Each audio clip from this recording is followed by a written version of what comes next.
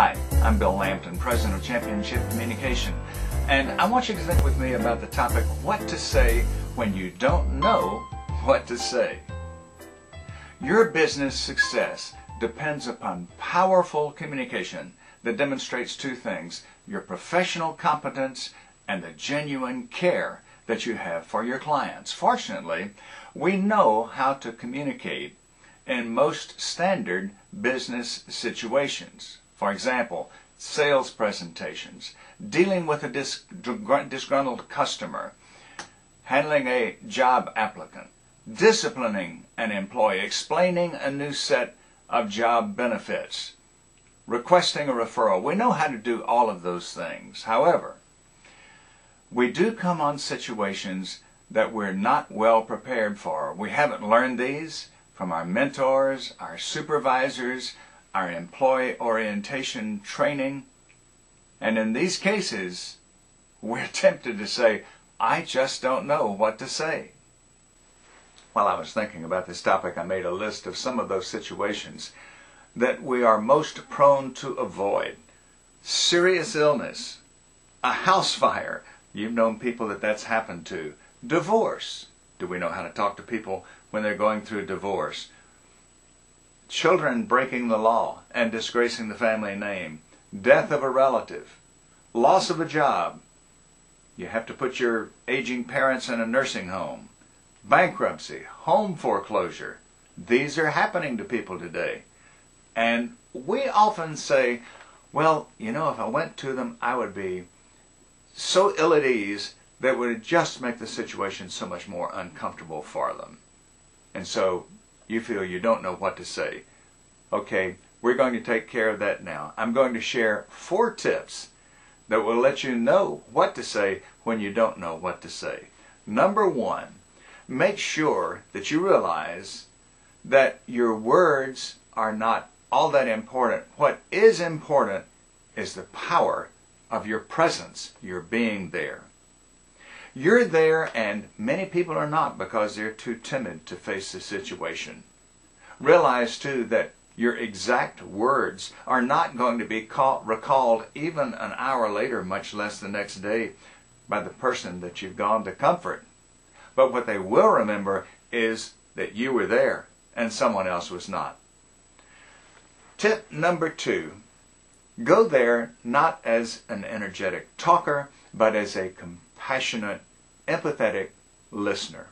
People in distress need, more than ever, someone who will listen to them. Someone who lets them vent their feelings, their anxieties, their frustrations, their sorrow. And you can do that quite well. In fact, let's take an example. Suppose that you go into a situation that many of us shy away from. Let's say that you're going to visit a funeral home to talk to a woman who's lost her husband.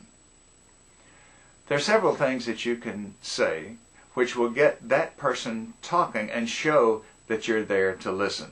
One of them would be, you know, I never really heard how you two met. Tell me about that, please. That's going to open a whole flood of memories. Or another one might be, your husband supported many favorite charities in this community. Which one was his favorite one? More than we know, this will help the person express some feelings and begin to feel better. And then the next tip I would give is, in those times when you feel you must say something, and certainly you need to say something, offer specific help. Yeah, it's great to say to people, call me if you need me, or I'll do anything that you ask me, but think of specific help.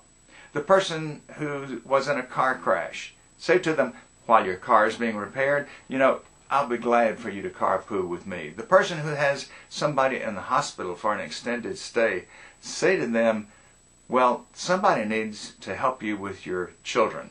Why don't they come over and spend a night or 2 with me and give you a little relief on that? Then my 4th tip is, go back to see the troubled person 10 days after the major incident.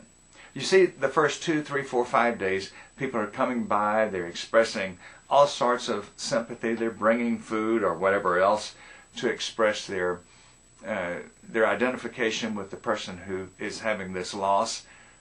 But maybe 5 to 10 days later, nobody's coming by. And this is where you can help fill a void and keep the person from dwelling on their sorrow and their loss and their fears. Remember these 4 tips.